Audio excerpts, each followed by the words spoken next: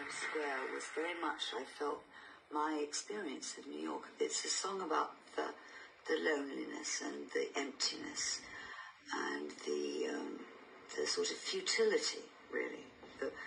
And what I particularly like about it is the bit about the machine gun in the suitcase.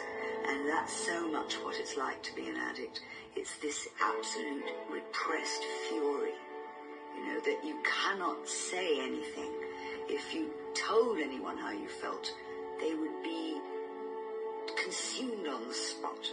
So what the addict does, what I did, is took it out on myself. And that's how you deal with that rage. But it doesn't help. And it's still there.